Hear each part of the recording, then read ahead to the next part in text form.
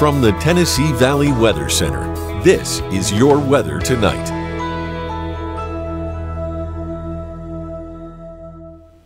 All right, clear skies as we continue to head through the overnight. Here's your hourly forecast breakdown for the rest of tonight and through Saturday morning. Clear skies out there. Notice our north wind staying up over 10 miles per hour until we get toward daybreak.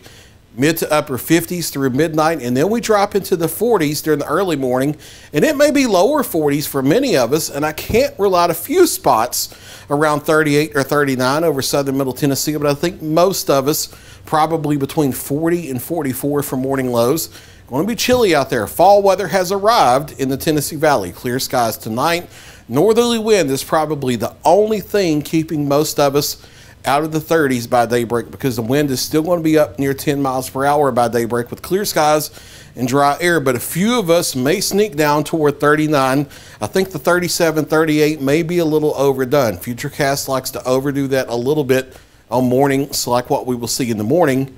But still, we're going to be chilly. And then despite wall-to-wall sunshine, daytime highs only in the low to mid 60s across the area, and falling back quickly after sunset. We'll be into the 40s before midnight, and we look to be down into the mid to upper 30s to lower 40s for morning lows. I think most of us between 38 and 42 on Sunday morning, but some of those sheltered valley locations in middle Tennessee near I-65, portions of Giles County, Marshall County, Murray County, may sneak down Sunday morning briefly to 36, 37, 38.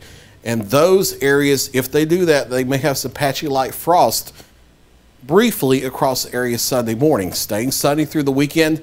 Daytime highs in the low to mid 60s. Warming back into the 70s next week, though, with more of a southwesterly wind, but still staying dry through midweek. It's Thursday and Friday before rain chances come back to the area. So low to mid 60s Saturday, mid 60s on Sunday, morning lows down into the upper 30s and lower 40s over the weekend.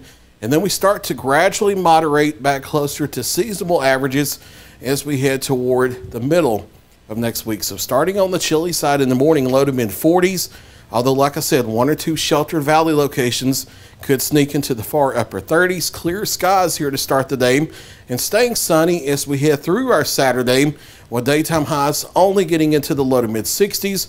Our north wind gusting still 10 to 15 miles per hour through the day, north to northwest, and then falling into the upper 30s for most of us by Sunday morning, staying sunny through Sunday and Monday. A few more clouds possible on Monday, but still plenty of sunshine.